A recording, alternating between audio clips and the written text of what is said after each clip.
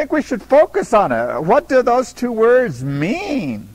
What is the controversy about? Who is it between? Okay. We want to understand these things because our message will have power behind it if we know what it's about. Saying words is not enough. God can use that, but it's not enough.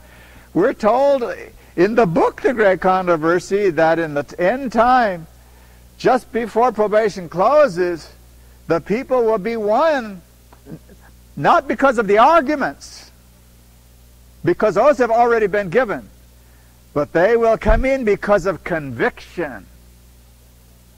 And that's what we need, is conviction, that no matter what anybody says, we have learned something from God, and it's going to stand, it's going to hold. So, the great controversy, we know, is between God and Satan. Okay. Now, Satan has masked his side of it by making just about Christ. But Christ is God. Okay. Satan says he'll serve the Father, but he won't serve Christ. Now, he also says secretly on the side he won't serve the Father either. And the reason he says it is because the Father is selfish. And he wants to be worshipped. He says he knows God is selfish because Satan says, I want to be worshipped. And the Father said no.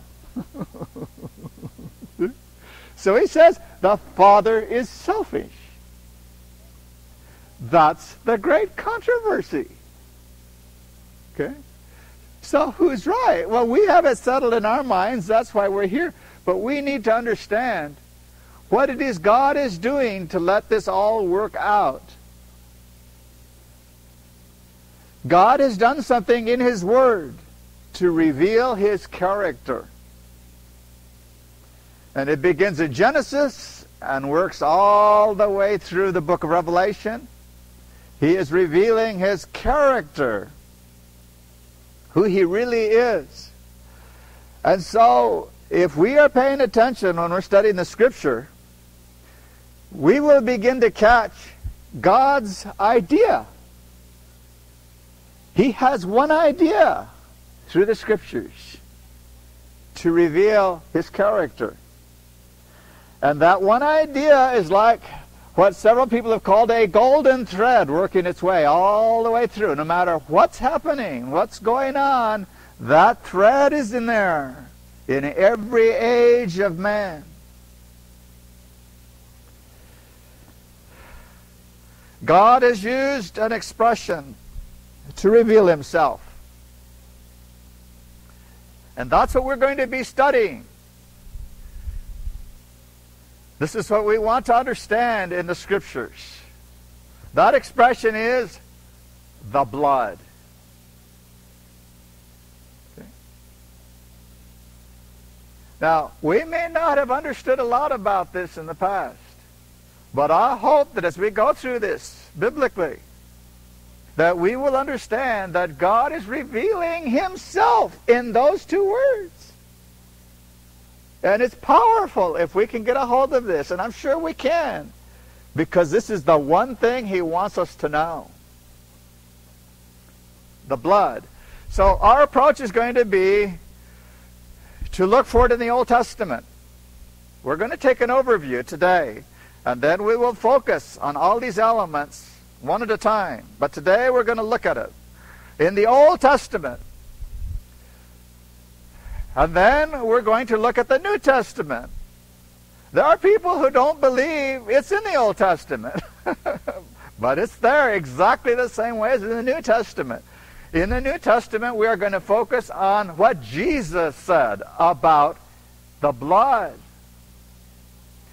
And then we will look at what the apostles have written in all of the letters about the blood. And then we will take a look at what heaven thinks about the blood in the book of Revelation. Okay?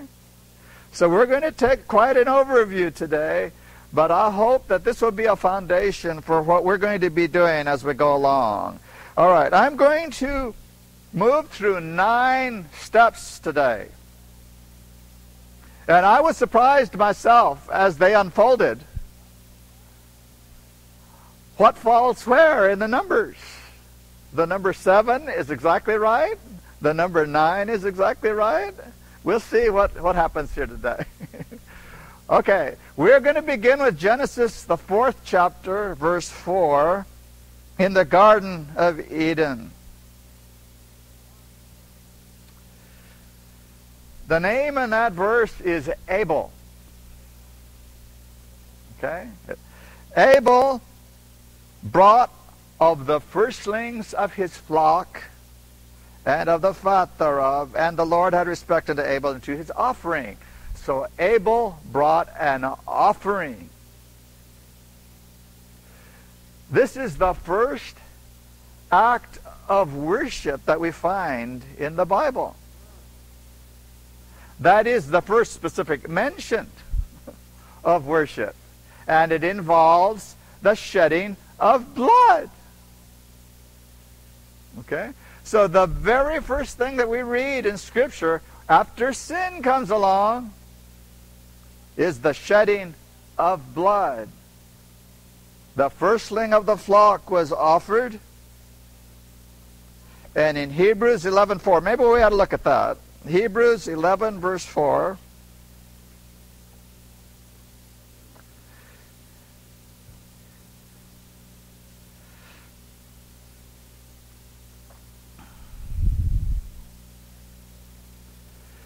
It says, by faith, Abel. Oh, here we go. By faith, Abel offered unto God a more excellent sacrifice than Cain, by which he obtained witness that he was righteous, God testifying of his gifts, and by it being God testifying of his gifts, and by it being dead yet speaketh. Okay. So, Abel pleased God by offering that sacrifice. The shedding of blood was pleasing to God. So immediately there's something very powerful happening in the Scriptures. Right at the beginning, we're being told something of what is pleasing to God. And by the way, Abel did this not as a work. He did it through faith. So faith is not something that came along after Jesus was on the earth. It's right there at the beginning. The blood and faith go together. But faith always does something. Faith can never be alone, except in a lost person. But faith in a Christian always does something. Faith can never be out there just hanging and never expresses itself. So what did faith do here? The blood. The blood. And it was pleasing to God. But something that many theologians have not noticed as they study this subject, and that we know as a people, is that this is not the first time the blood is mentioned in the Bible. It's very specific here, and you can't miss it once you see it. But this just tells us, if God did it once, He must have done it before, and He must be always going to do it. So there was something before that points to this. What was that? Well, Adam is the first sinner, isn't he? We can't go back any further than that. Okay, so we have to go back to Adam and say, well, wait a minute. Where's the blood? Well, the Scriptures don't say anything about blood, but they do say something. When Adam and Eve sinned, they saw that there was a defect in themselves as they looked at each other, And so they put fig leaves all around them. And they must have been pretty big fig leaves in that garden. They covered themselves. And I don't know about you, but I like to think of it as the first Halloween costume. Yeah, because they covered themselves, and when God called them out and said, where are you? Where are you? Well, we'll come out. They came out, and there they were with these leaves all around them. And they expected that God wouldn't notice. And they came out there, oh, here we are, just doing our regular thing, you know. And God said, what have you done? Well, what do you mean? Here's these fig leaves all over the place. And fig leaves, according to the Jews, are a symbol of hypocrisy. See, whenever they burned the fig wood, they were burning hypocrisy. And so here's Adam and Eve standing out there with these fig leaves, covering them, to cover their disobedience. Whenever a person today tries to cover their disobedience, they're putting on fig leaves. The same thing, and they expect that God won't know the difference. But God did know the difference, and he says, hey, let's get rid of this. So we have to get you some good clothes. And so, skins. Where did the skins come from? Some poor animal had to give up its skin for Adam and Eve. Now that was not synthetic skin, that was real skins. And God didn't take a little piece off. That animal had to die. There's blood. Immediately after sin came, blood. An innocent victim had to pay the price so Adam could stay alive. And so there it is, right at the beginning. Blood. The lesson is quick. Okay.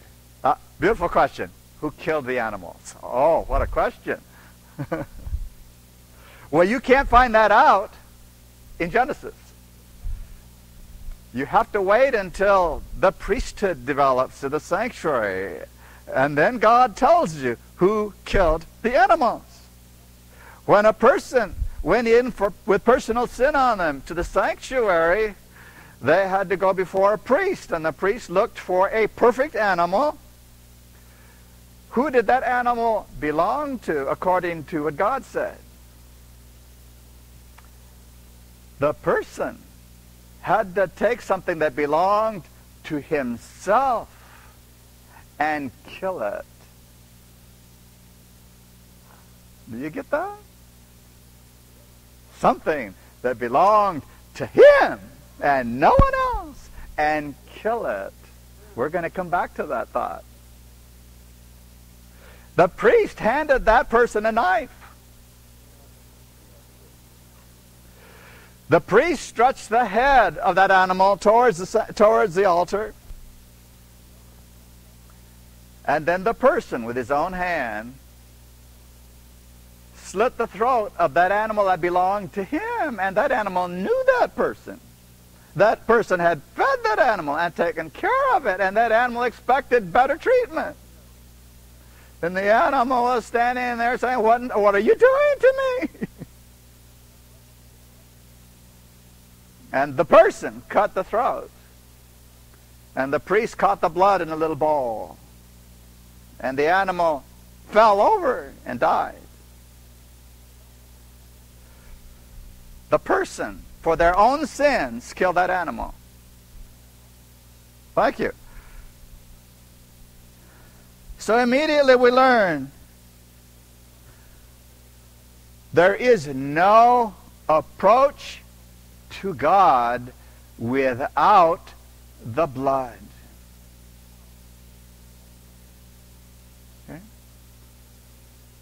It's utterly impossible to do anything in the direction of God without the blood.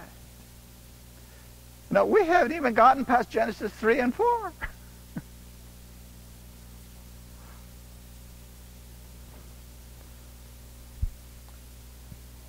The innocent victim. There's a lot happening through there. All right, let's look at the second one. We'll go hundreds of years now to the flood. This whole world was destroyed because of sin. All the humans on this earth, except how many? Yeah, except 8 people died in that destruction.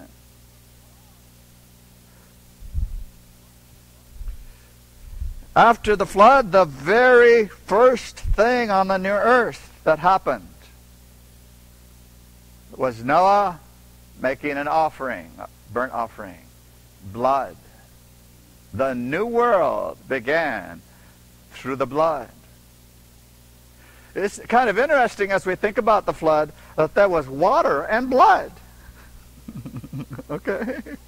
Water and blood. You just begin to see this down through the rest of the Bible.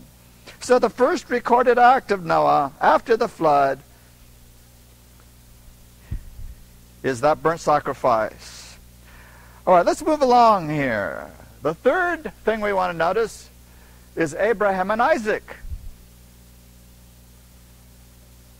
Okay. I don't know if you have thought about it quite this way, but whose son was Isaac?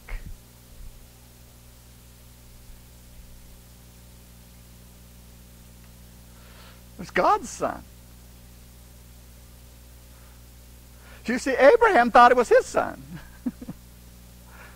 But God wanted to get that out of him. Wait a minute. This is not your son. This is a son by miracle. This is a miraculous son. He belongs to me. And in order for Abraham to learn this, God said, kill him. He belongs to me. So Abraham had to learn the lesson of faith. This is not my son that God has told me to kill and to offer on an altar in sacrifice. It's God's son. And God said, you're going to kill my son. What a lesson. That's exactly what we did. We killed God's son. And so you know the story. I'm not going to go through the story, but we just want to pick some things out here. That Isaac is a type of Christ. We know that. But we need to see how and why and how it works. We've got to see what's going on in that story.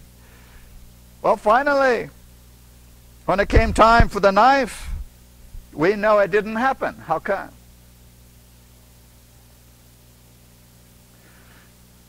Well, Isaac was a son of promise, that the whole line, Jesus was going to start a whole race through him, a whole people.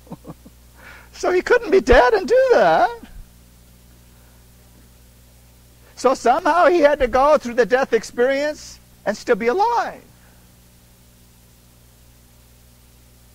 Because only through death could that people be made.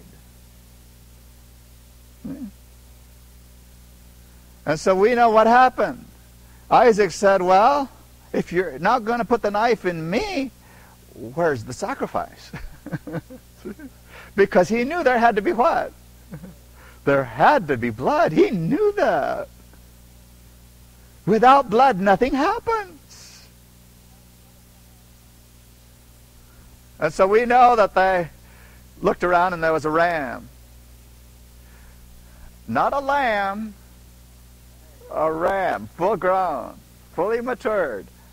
You remember when Jesus in John the 8th chapter, verse 58, he said, Abraham saw my day and was glad. He saw the ram. He didn't see the lamb only. He saw Jesus on the cross. And so there was the ram from God. They offered that ram. There was the blood, and Isaac could live. The blood was there. And Isaac received life. And that life made a people. All right, so we see the blood on what mountain? Mount Moriah. Isn't that interesting? The blood was on Mount Moriah. That's exactly where Jesus was crucified.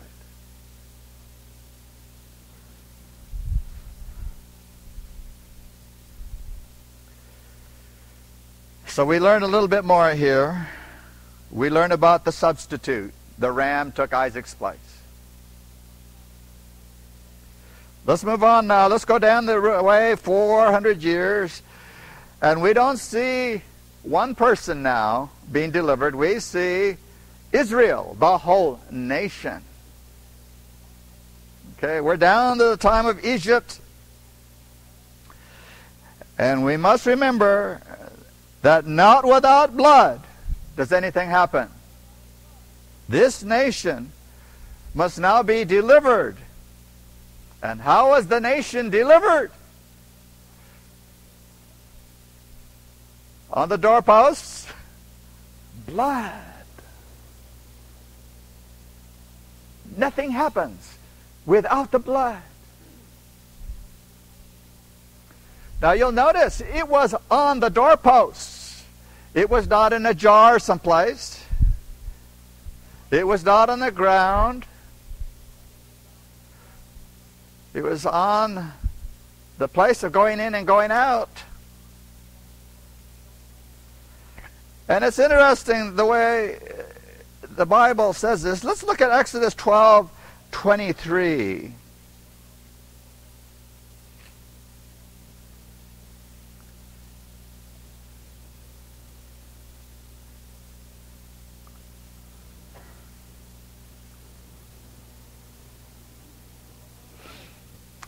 It says, for the Lord, and whenever you see the word Lord in your Bible capitalized like that, the real word there is the tetragrammaton. And scholars today say that means Yahweh, but I'm sorry, that's not what it says to me. Those letters are the name of God, Jehovah. I have looked all through the writings of Ellen White, and I have never found the word Yahweh. Over 2,000 times she says Jehovah.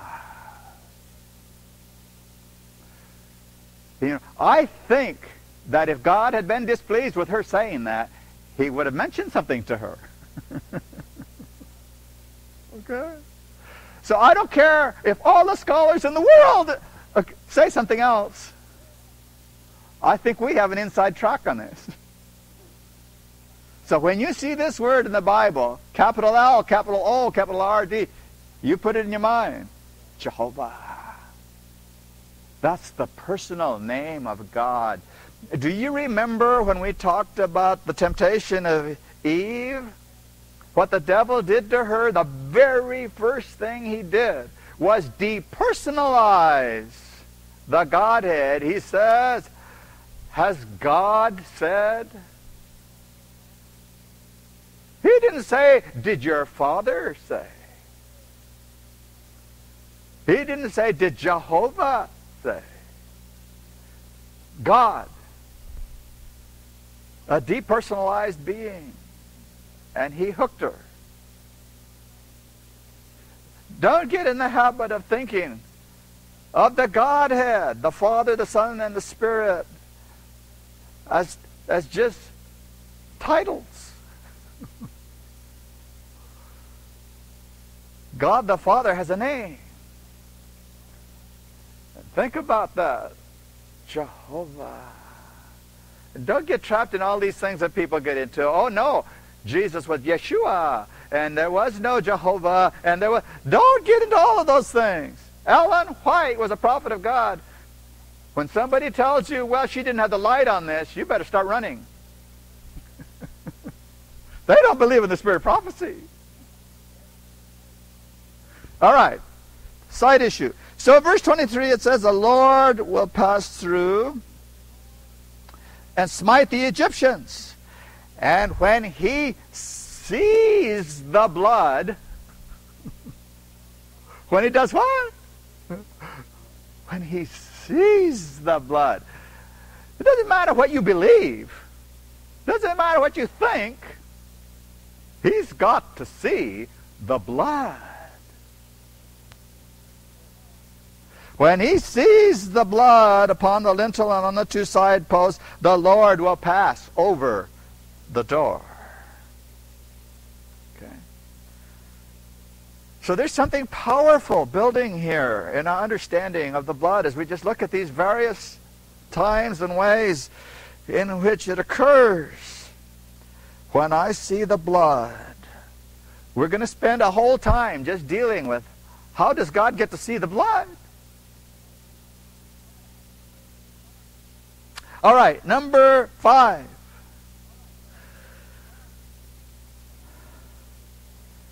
We find ourselves at Sinai. The people have been gathered there, and they are instructed to not come close to the mountain. There's a little fence put up. I said, you cross this fence, you have a big problem. Now, they spent 3 days getting themselves ready just to come that close. Okay? And they were still sinful. They were not ready to see a holy God.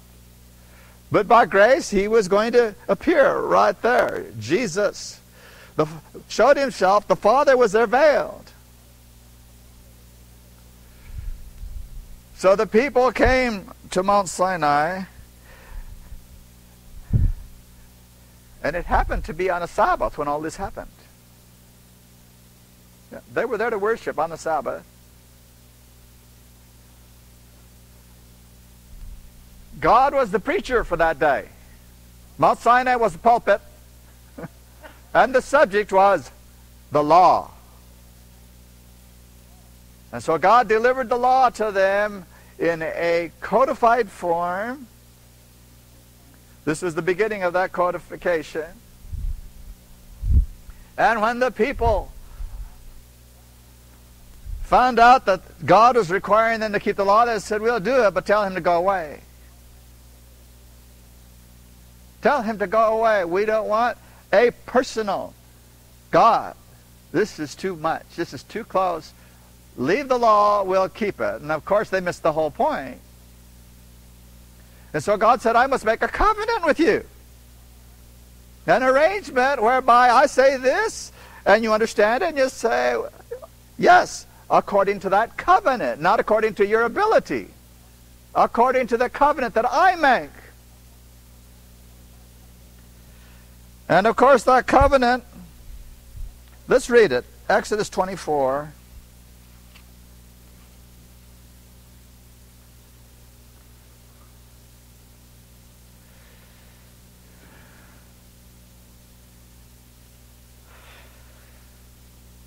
Verse 8.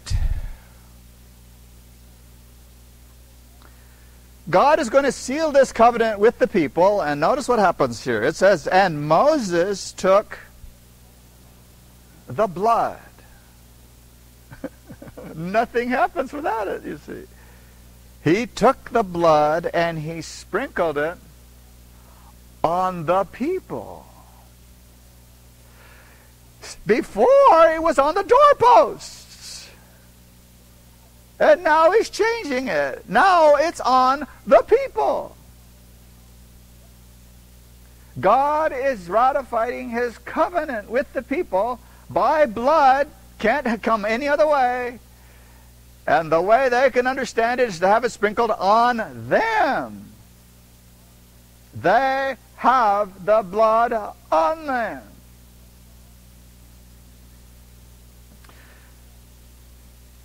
So once more, we begin to see the foundation of the power of God is in the blood somehow. Always. The blood, there is absolutely no access to God without blood. This is the lesson we're picking up as we're going through the scriptures so far. There just is no way to approach God if the blood is not there. All right, just a little bit more here. Exodus 25. We're starting to come onto familiar ground here. Verse 8. Because that covenant has been established now, God says, let them make me a sanctuary that I may dwell with them. You see, the people have had the blood sprinkled on them now. And so God says, I'm going to live with you.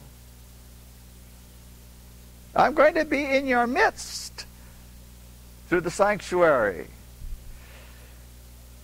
And so God says, because we have this covenant based on the blood, you can serve God in His own house now. And He makes the beautiful symbol of the sanctuary to show that that's what's happening in their lives. They may now worship Him in His house.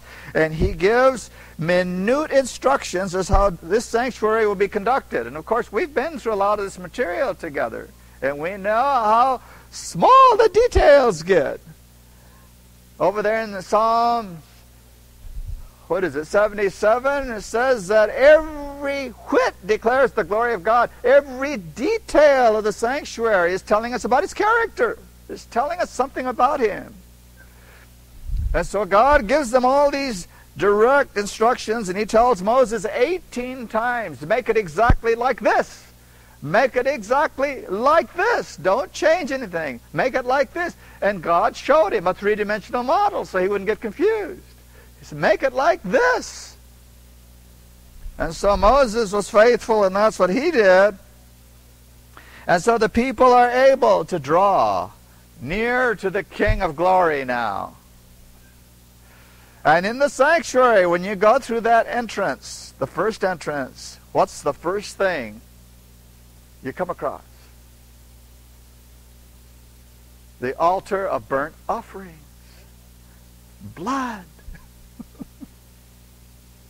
Nothing happens until you go through the blood. So immediately the lessons are being perpetuated here.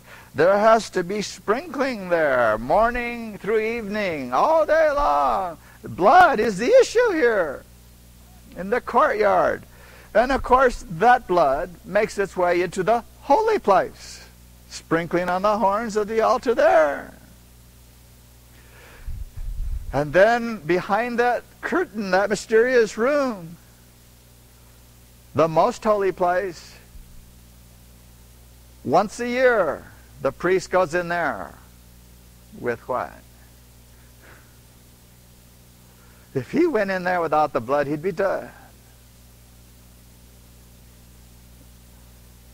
He has to have the blood to go in there. God's idea is an all-pervasive thing coming through here. There's no way to deal with anything in the Bible without the blood. The ark was sprinkled once a year by the high priest. Worship, all worship of God involves the sprinkling of blood.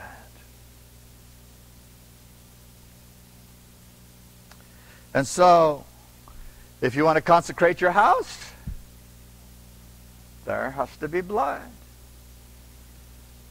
For the priest himself to be consecrated, the sprinkling again.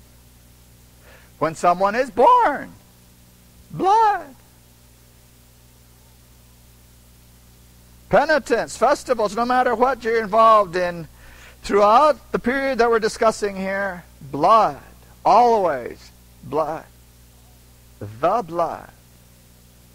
All right, now let's go 1,500 years down here. We're up to number 7.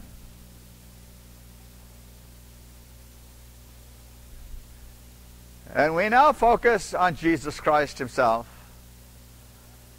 The fulfilling of all these things that we've been seeing so far find themselves in what the Bible calls the Lamb of God. And of course, that word lamb brings to mind immediately sacrifice. The sacrifice of God, the Lamb of God.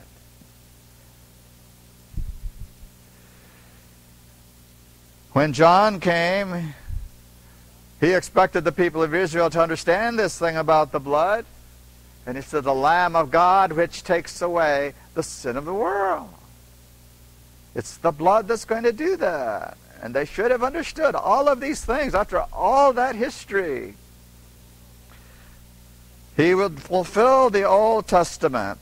Let's take a look at John, the 6th chapter.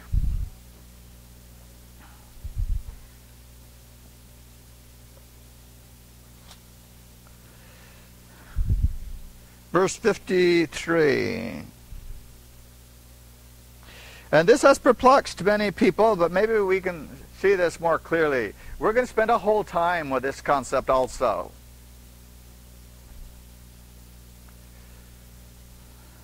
Verse 53. Then Jesus said unto them, Verily, verily, I say unto you, except you eat the flesh of the Son of Man, and drink his blood, you have no life in you. Whoso eats my flesh and drinks my blood has eternal life, and I will raise him up at the last day. For my flesh is food, and my blood is drink indeed. He that eats my flesh and drinks my blood dwells in me, and I in him. Oh, how he's saying it. As the living Father has sent me, and I live by the Father,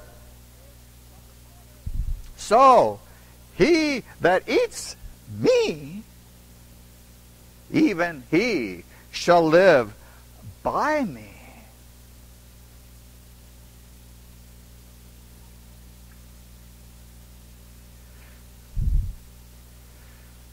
And so Jesus, when he said these words, put a divider up right away between the people that believe him and those that don't. The disciples that had been all around him following him up till now, they said, wait a minute, he went too far now. They were gone.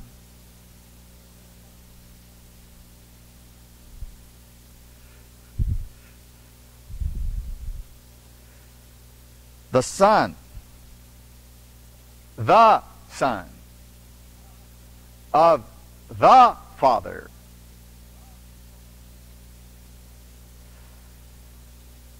have now indicated for all time in a way that cannot be misunderstood that restoration can happen in no other way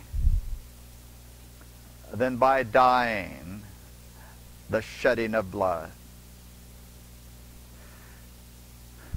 Now this had been building all this time, but the thought was still so radical that even Satan couldn't put it together. He could not imagine what this really means. All this shedding of blood. And Jesus saying, you have to drink my blood. You see, Satan had said God is selfish.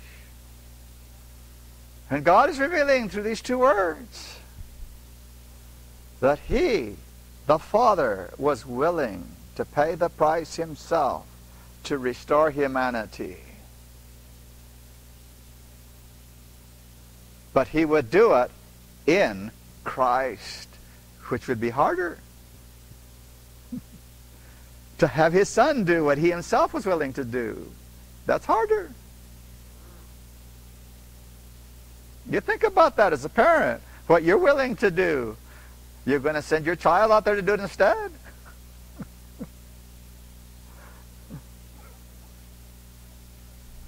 That's what Paul was saying. Paul understood all of this so beautifully. He said the Father was reconciling the world unto himself in Christ. That's the Word of God. It was the Father doing all of this through the blood of his Son.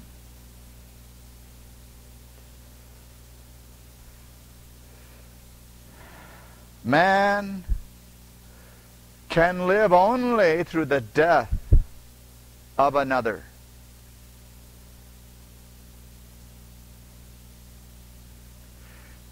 Now, this all seems so self-evident to us sitting here, but I want you to remember that if we can only live through the death of another, why are we so busy trying to get good so God can save us?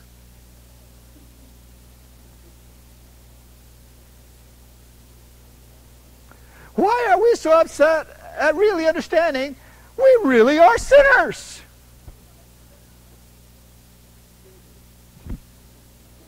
What would you say? Failures?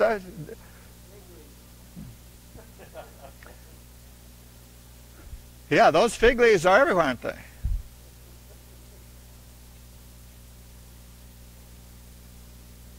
We need to understand the blood. We're not going to get to the power of it today. That's in a couple of weeks. We're going to talk about what is the power of the blood? What can it do and why? Today, we just want to see what God has to say about it in a few places, so we see He means this. Nothing happens without the blood. There's got to be a death so that we can live. And there's more than the death. We'll get to that too. But we want to see this first.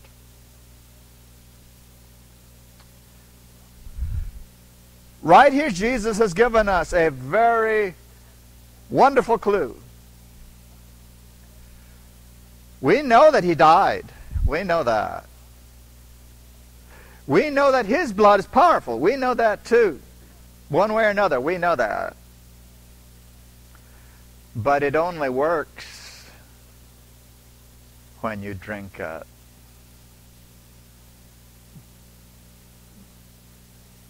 That's the part we're going to be talking about for the rest of this time on this subject. Nothing happens until you drink it.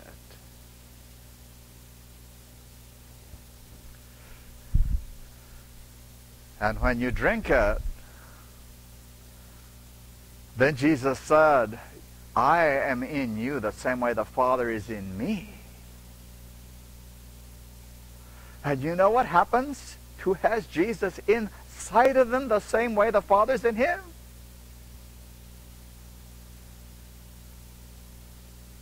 It's called holiness unto Jehovah.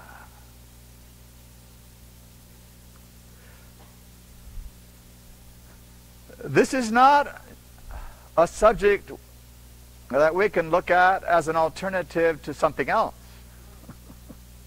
This is the absolute center of the universe. This is the focal point of all redemption. The blood.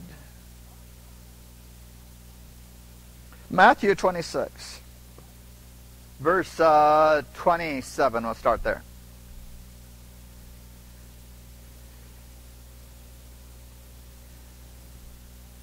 And he took the cup, and he gave thanks, and he gave it to them, saying, Drink ye all of it. For this is my blood of the New Testament, which is shed for many for the remission of sins. And so when we sit down at communion, unless we know that this is what's happening, we're missing the whole point. Jesus is saying, heaven is pouring forth the power of the blood during that service. The communion service is a time of joy, because it is communion with the Father the Son and the Spirit unhindered. Nothing is in the way. If you want to be sad, do it before at the ordinance of humility. That's the time to confess how bad you are and to get right with people and all the rest of it. But once that's over, then the blood has worked and the power of it is in that communion service. He said, take and drink. This is my blood. Hebrews 9:22. This is a key scripture. Without the shedding of blood, there is no remission. And so we now have two things that we will be able to concentrate on. First, there's got to be the shedding of blood. Nothing happens without that. And then secondly, there must be a drinking of the blood, or we don't receive a benefit. So there are two things going on here. First, the shedding, but it's all under the heading of the blood. We're going to look at several sides of this before we're done. So far we have learned that Jesus has obtained life for us by the shedding of his blood. And having obtained that life for us, now he wants to share his life with us by our drinking, by taking it inside, by making it us, by having him really there. So one side is for us. He did that without us. And the other he does with us and in us. Both parts have to be there.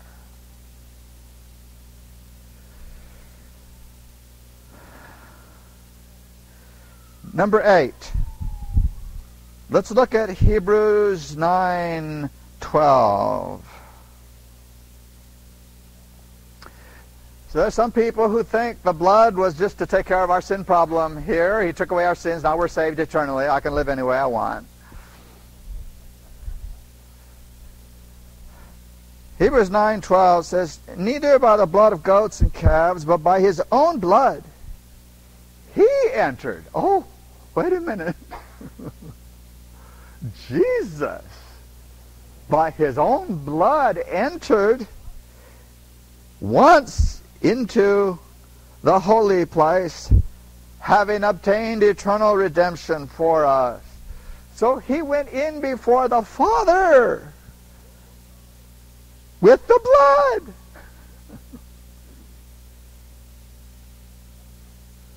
And of course, don't get confused here in the holy place. This word is hagia. That word is holy places. It means the sanctuary. Okay? He went before the presence of the Father. And before 1844, that happened to be in the first apartment. Okay? These are little details you don't need to worry about, except that somebody might try to confuse you sometime by trying to use these King James words to prove things. Watch out. The King James was not consistent here in this Greek term. You get your Strong's Concordance out and you see where hagia is used. Every time that word is used, it means the sanctuary, both apartments. All right. So, not without blood, Jesus went in to the sanctuary, the holy place, as it says in the King James here. Verse 14.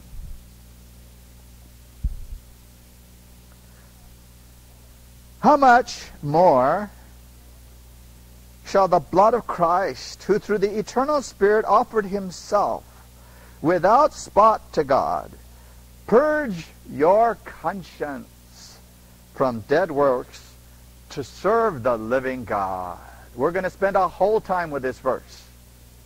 How do we get a clear conscience? Okay? There's too many of us wandering around with guilt just streaming off of us all the time because our conscience won't give us rest. Well, we need to learn the power of the blood. Because it says here, he will purge that conscience with the blood.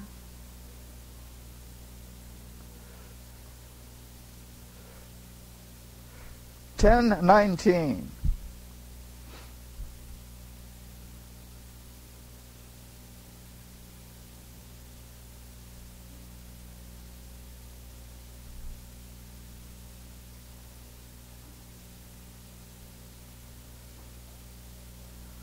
Having therefore, brethren, boldness, or the word is liberty here. We have liberty. We are free to enter into the holiest where God is by the blood of Jesus.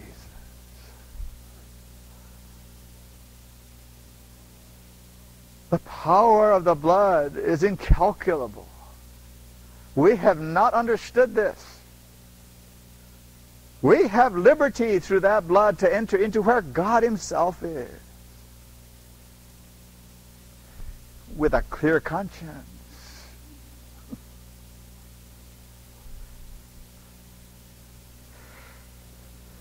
Hebrews 12:24.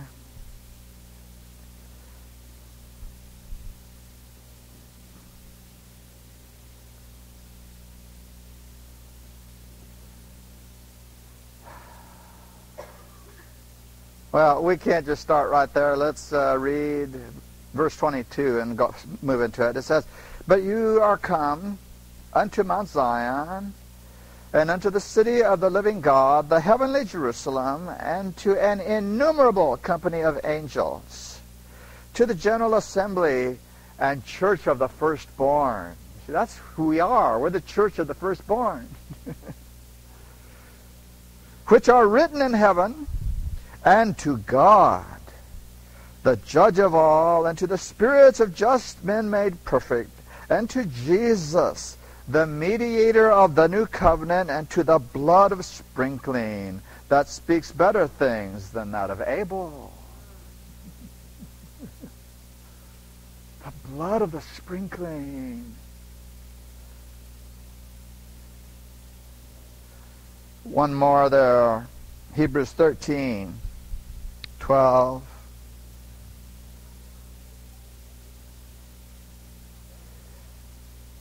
"Wherefore Jesus also, that he might sanctify the people with his own blood."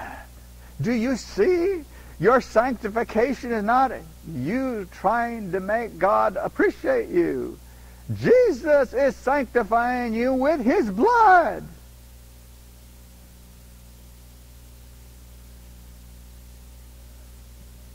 We're never going to muster up enough capacity to do something to please God without the blood.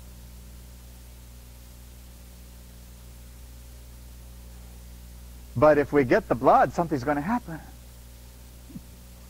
Okay? You know, we're all familiar with statements in Ellen White that we're not reaching high enough, we're not meeting the standard, we're behind the times, and it goes on, and we get all discouraged. Well, there's a reason for all of those statements. We are not drinking the blood. We want to do it ourselves. I don't care how much you say, "I'm not into works." Yes, you are.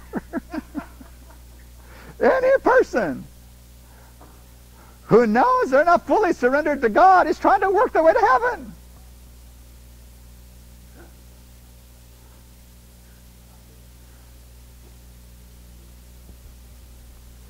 Verse 13.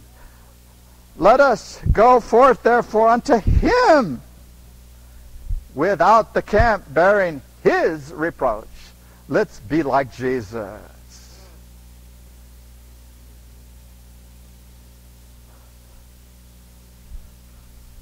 Verse 20.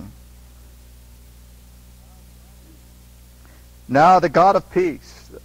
That's an interesting term, isn't it? Peace. That's what Christians have. Didn't Jesus say, "My peace I give you, not as the world gives"? My peace, what I have, the kind of peace I have, I'm giving you as a gift. The God of peace that brought again from the dead our Lord Jesus, that great shepherd of the sheep, through the blood of the everlasting covenant. That's interesting terminology, the everlasting covenant. What is that everlasting covenant? It's the blood, all the way from Adam, all the way through. Who are Adventist people supposed to be? We're the people of the everlasting covenant. We're the restorers of the breach. We're the repairers of it. Bring back the everlasting covenant. For some reason, we think the seventh day is the only part of that. No, the seventh day means nothing if there's no blood. It says through the blood of the everlasting covenant. That's the Word of God.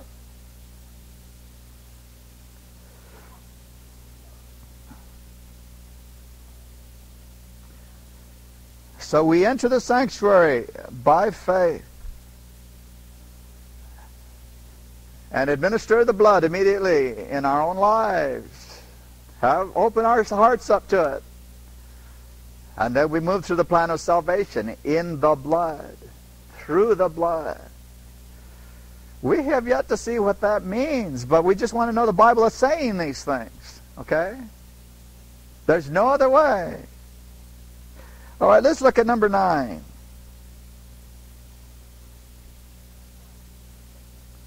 I'm sorry, we're not ready for number 9. Scratch that out. We're not done here on number 8. We were dealing with the central power of redemption. Okay. Romans, the 3rd chapter. This is a keynote scripture. This one you can put a star next to if you wish. Really get a hold of this. Romans 3:24.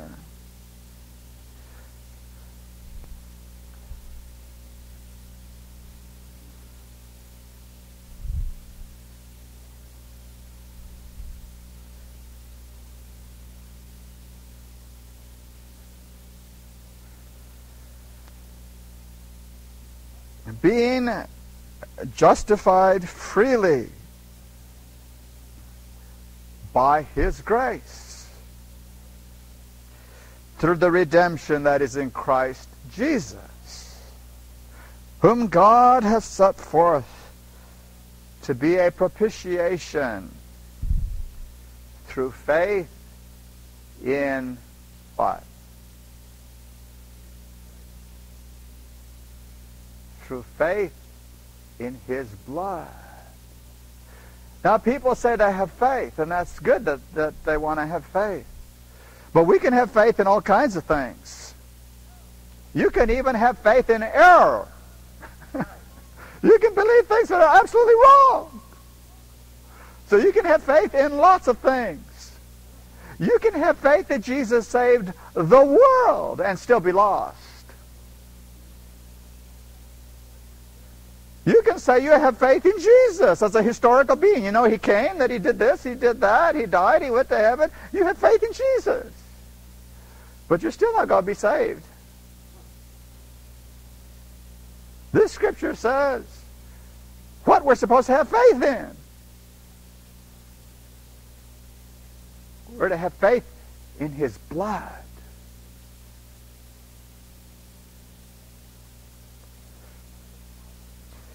To declare His righteousness for the remission of sins that are past through the forbearance of God. There's something really important that we need to attach to here. Chapter 5, verse 9. Verse 8 to begin with. When I first saw this scripture, it just turned me around. I had been teaching some things that I thought were theologically correct. And then I realized, wait a minute, there's a side to this that I'm not seeing. And notice what it says here. God commended his love towards us in that while we were sinners, Christ died for us. Now, I thought that was a pretty good deal. I mean, while I was a sinner, Jesus died for me. I had nothing to do with it. He did it himself without me. I didn't need to clean out my refrigerator. I didn't need to throw all the books away immediately before. I didn't have to do this or that. While I was a sinner, Jesus died for me. So the fact that I was a sinner didn't change anything for him. He loved me and he died for me. I thought that was really big and way out there as a thought. And then I read the next verse. Much more than. Oh, wait. Much more than that? Much more than being now justified by his blood, we shall be saved. Now that's after justification. The blood got me in. But there's more.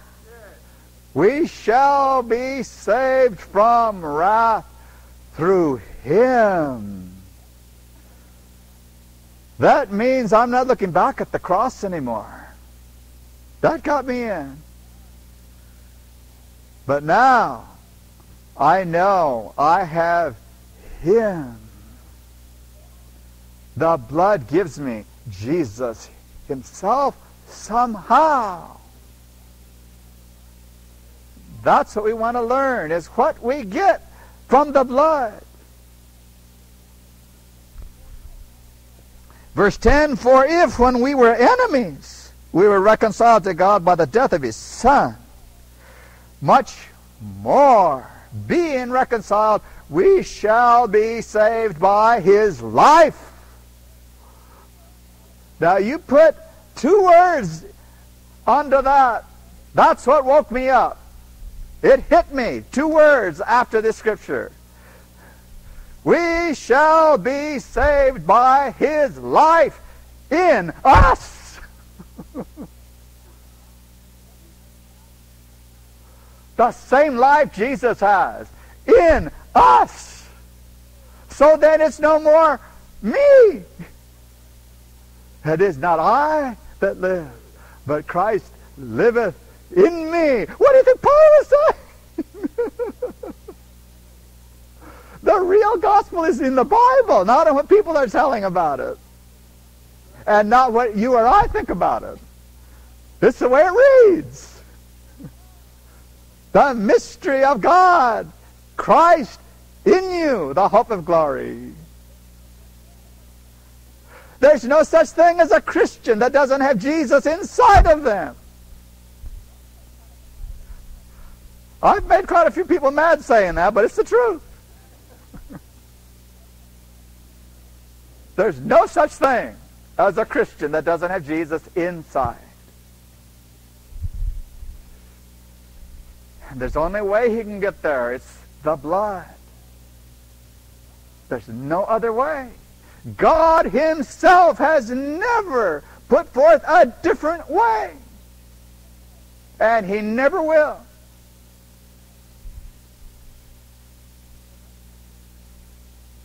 Galatians 6:14.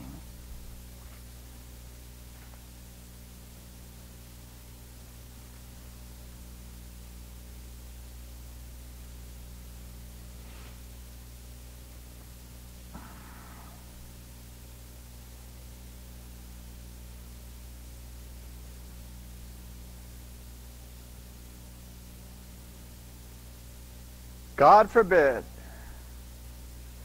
that I should glory save in the cross of our Lord Jesus Christ. There's the death, there's the blood, the cross. The cross is not about that symbol. The cross is about the blood.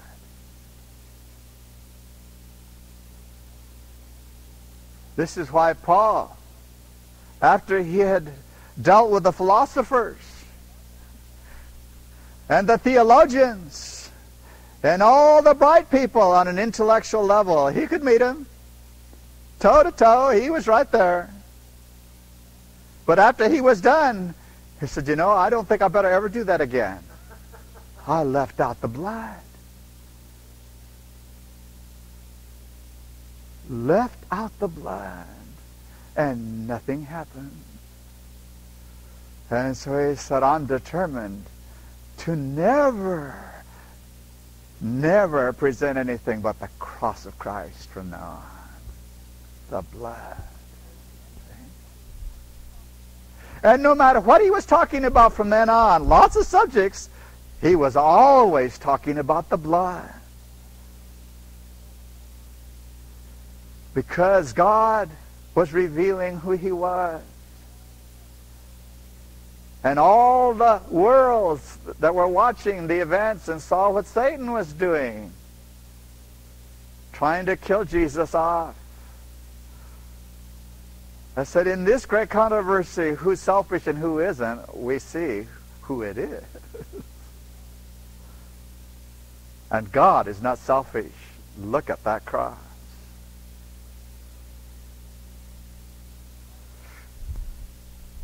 Colossians 1:20.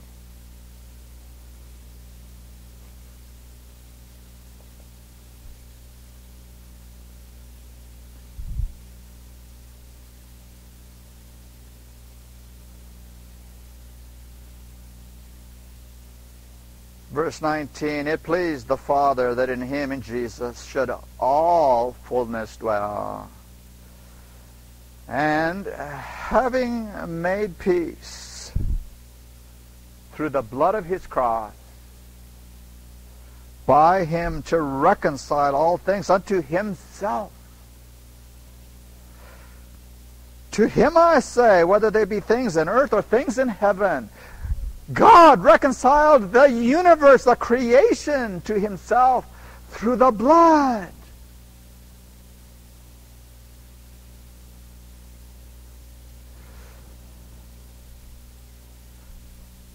Ephesians 1:7.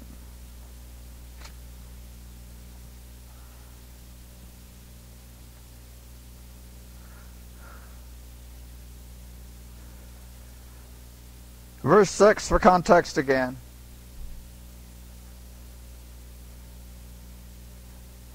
This scripture to me is so clear what the real gospel is saying. It has been a scripture I've held on to for many, many years. It says, to the praise of the glory of his grace, wherein he hath made us accepted in the beloved. That's our only acceptance with God, is in Jesus. Through Jesus. But that's enough, isn't it? And then verse 7, in whom we have, not we're going to get it someday, we have redemption through his blood.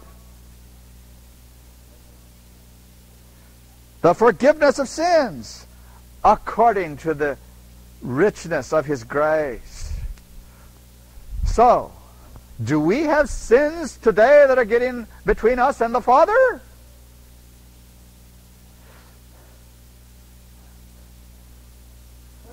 Not if you have the blood.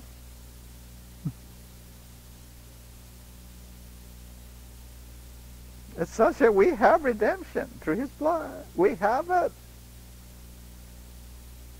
by grace. When we understand what the blood is, we will see we have been delivered.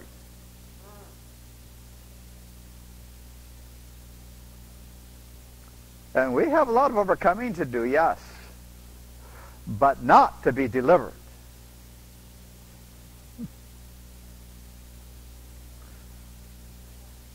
We've got to admit who we really are. We have to admit that. We've got to know how rotten things are at headquarters.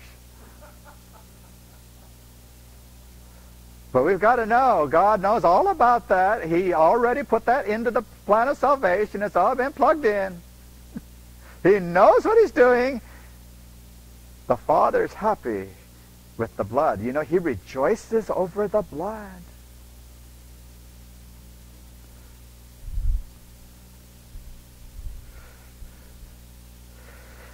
Chapter 2, verse 13.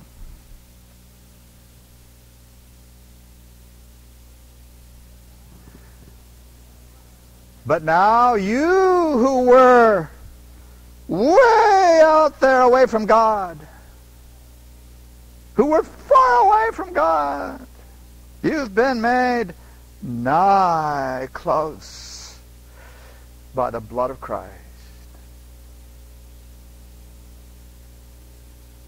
He didn't say you're going to be someday. You have been by the blood. Nothing can get in the way of the blood.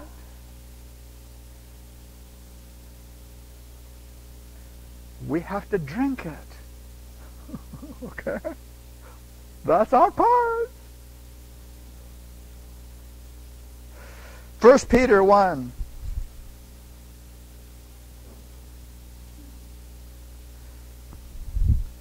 Verse 2.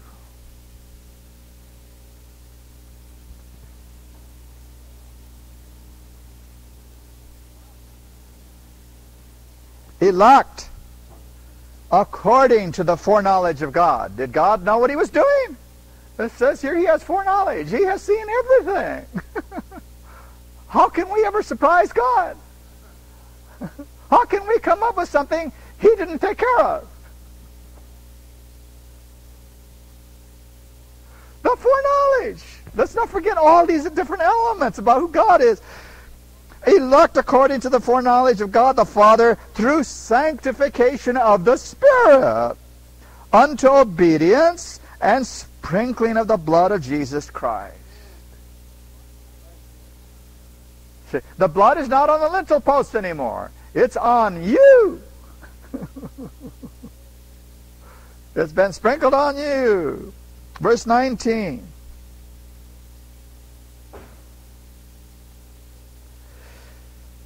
Verse 18 for context again. For as much as you know, you were not redeemed with corruptible things. This is so important. We're going to spend an entire session with those words. The whole time. You were not redeemed with corruptible things. The silver and gold from your vain way of living, received by tradition from your fathers. Ooh, now we know where we got it from. The people that came before us. But with the precious blood of Christ. And that's what it is in the universe. Precious blood. It has done something nothing else can ever accomplish. Through the precious blood of Christ, as of a lamb without blemish and without spot. I hope you can appreciate a little bit more why it kind of gets to me when I hear people say, oh, Jesus was just like me. I hope not.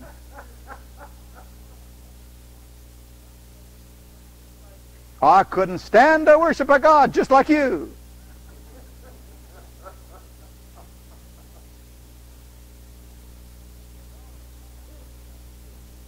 Without blemish, without spot, holy, pure, undefiled, separate from sinners. I mean, you can go through the Bible and find all these things that describe who Jesus really is. We don't need people telling us they're fairy tales. The blood of Jesus, it means something in the Scriptures. It means something to God. God loves that blood. The precious blood of Jesus.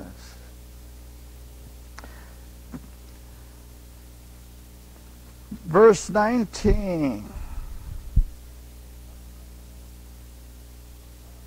Sorry, that's what we just did. All right, 1 John 1. Let's go to 1 John 1.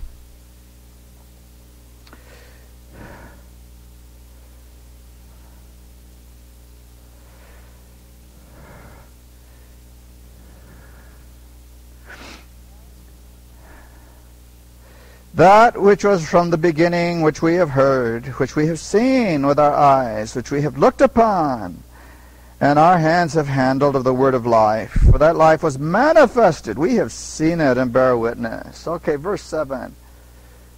If we walk in the light of that person, as he is in the light, we have fellowship with one another. Oh, that's an interesting thought. People who have the blood love each other.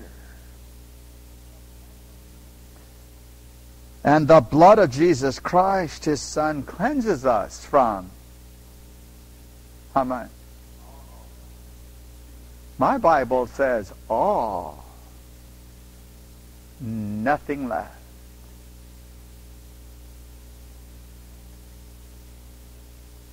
The Father, looking at you today because of the blood, sees no sin.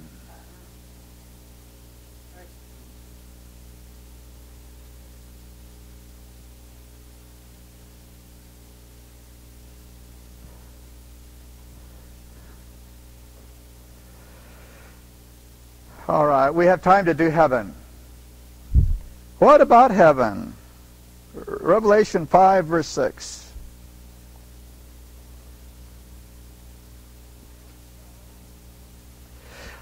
I beheld, and lo, in the midst of the throne, and of the four beasts, and in the midst of the elders, stood a lamb as it had been slain.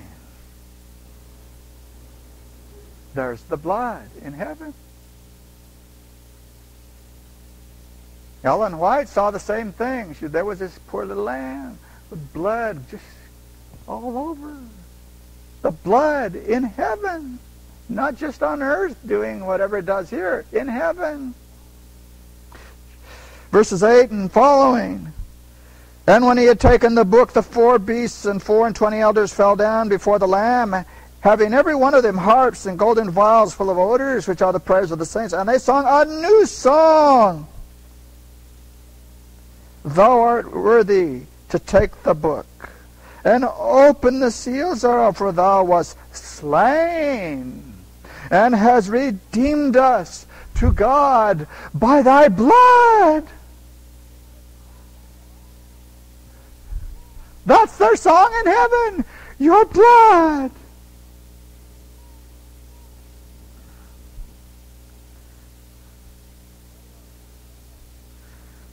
You have made us unto our God kings and priests. We shall reign on the earth. And we have shown a lot of interest in the what we call the multitude in Revelation 7. What's going on over in Revelation 7? Verse 14. It says, these are they which came out of the great tribulation. That's all the Christians. That's just not the little tribulation at the end. It's all the tribulation. These are they which came out and have washed their robes and made them white in the blood of the Lamb.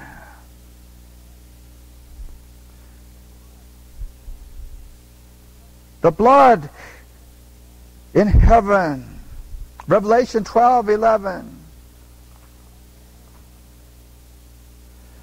They overcame him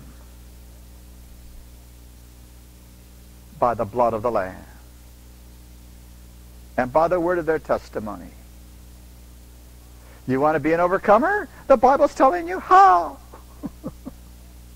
Not by you trying day and night. By the blood of the Lamb.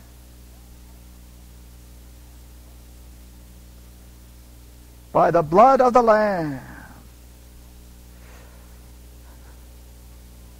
So we are to understand the purposes of God through all this, to enter into His joy, to receive the power of it, the blood of the Lamb. All right, let me try to finish up here what we've done so far today. This subject surpasses all understanding. Okay? We will be studying this throughout all eternity. What the blood really means.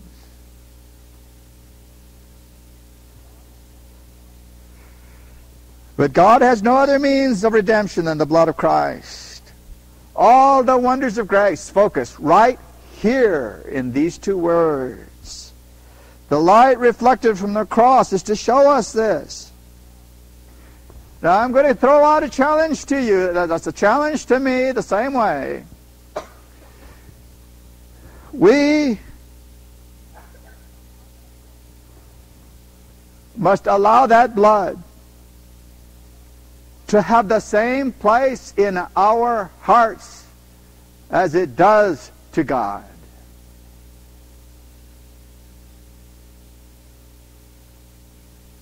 To Him it's everything. That must be what it is to us.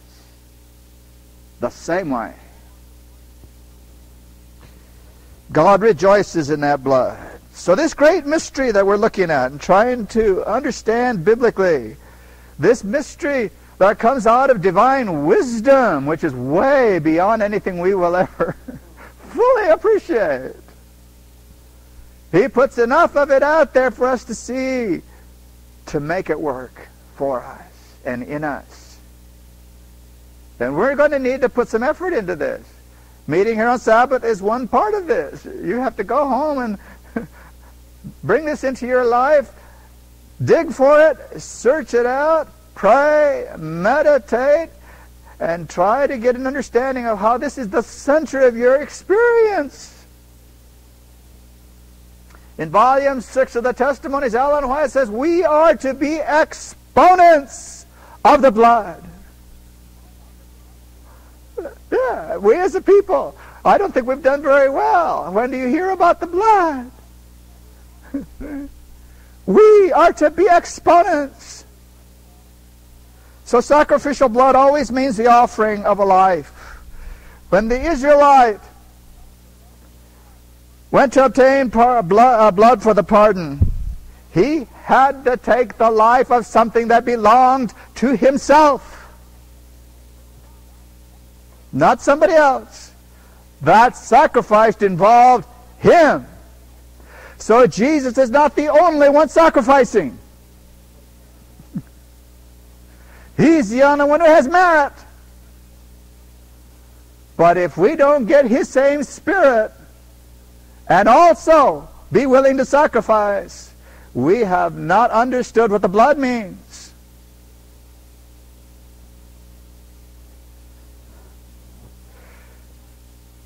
The value of that blood, we'll spend a whole time on this one, trying to unravel it. The value of that blood depends on the life, where the blood comes from. And the value of the blood of Jesus is found in a hyphenated word. Self-sacrifice. There are two kingdoms in this world. Those who live for self and those who are unselfish. That's the only two kinds of humans there are. Because that's the only two kingdoms here.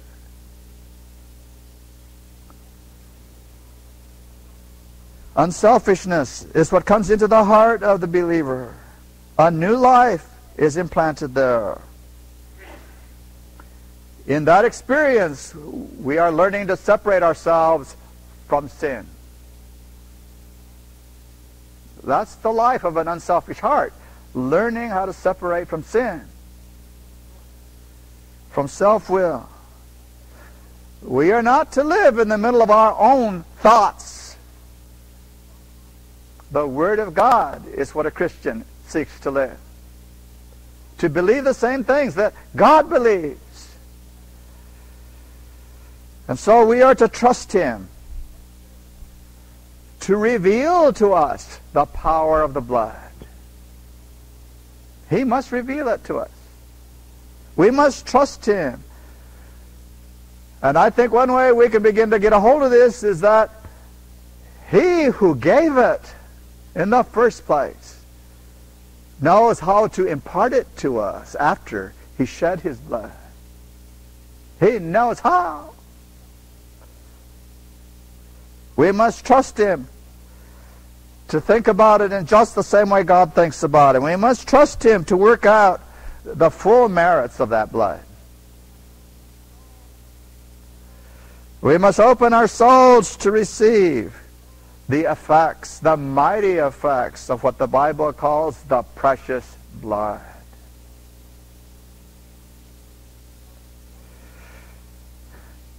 And so as we go through this, we'll begin to understand more and more, so that we can practice it every day of our lives going through, that God means for that blood to work in your spirit and mind, in your life, to be the power of the way you live, and to be the truth to you personally. All right, this is foundational today. We tried to see an overview. Next week, we will begin looking at some of these scriptures in detail. And some of these meetings we won't get over one scripture. There's just a lot built into these that we need to begin to try to unravel and see what God has had out there for us this whole time. The blood. All right, let's pray.